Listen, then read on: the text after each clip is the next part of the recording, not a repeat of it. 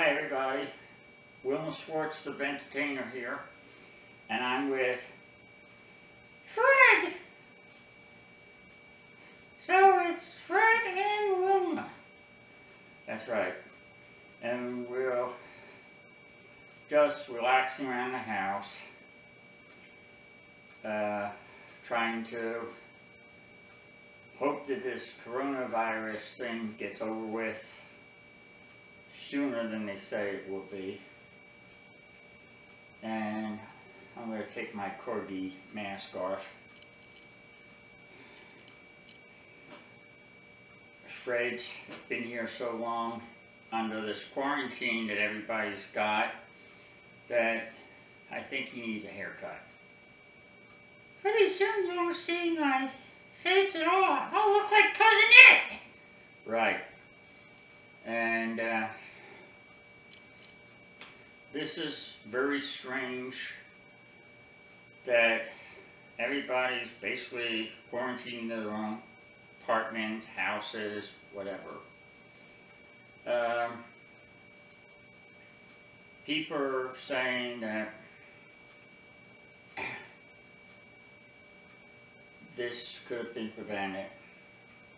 I'm not sure about that, but in the long run, I see several things that will come out of this in the positive.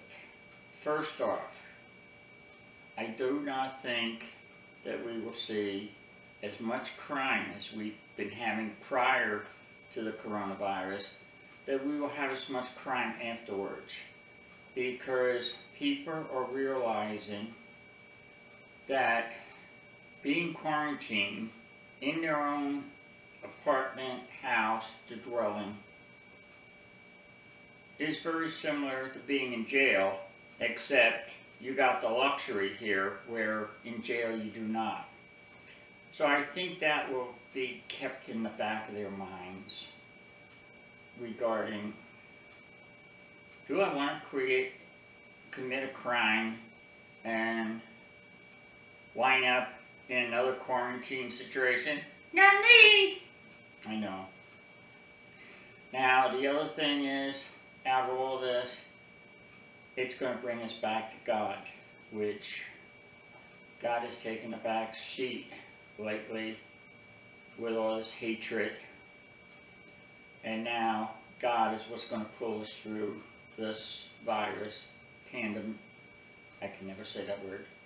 The pandemic, whatever that word is, it has nothing to do with pandas. But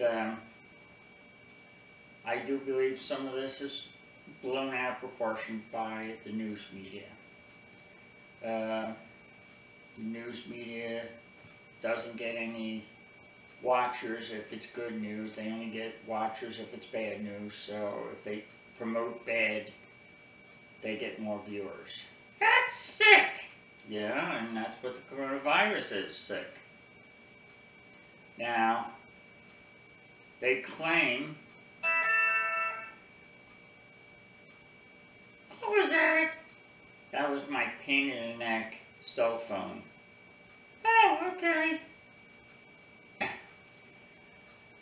They claim that ventriloquist characters cannot get the coronavirus. You mean I'm safe? That's what they claim. You can't get it. But I can. Well, then I gotta distance myself from you. Well, yes, you should, but at the same time, you better not. Why? Because if you distance yourself to 6 feet from me, I do not have a 6-foot arm. I have a 6-foot body, but I do not have a 6-foot arm. So what does that mean? That means that you will become lifeless. Oh, no. Yes, because I won't be able to reach you. So, what I want to say to everybody is, be safe. We're going to make this. We're going to get through this. I just hope sooner than later.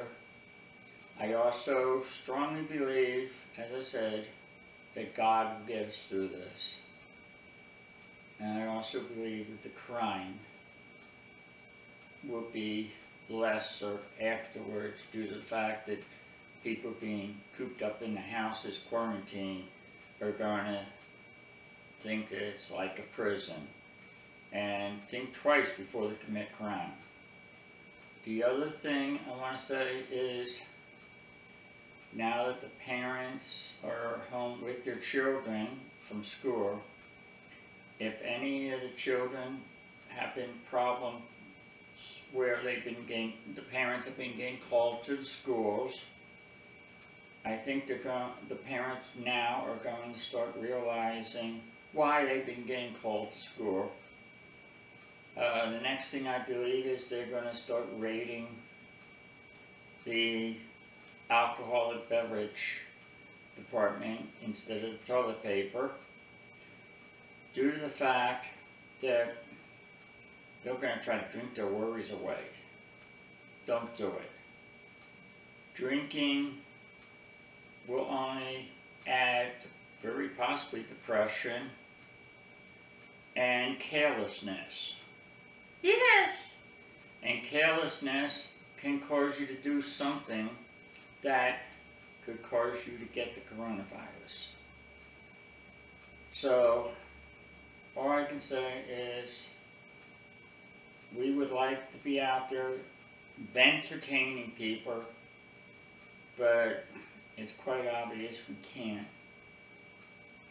So, for everybody out there, be safe. Keep God in your heart, and we're going to make it.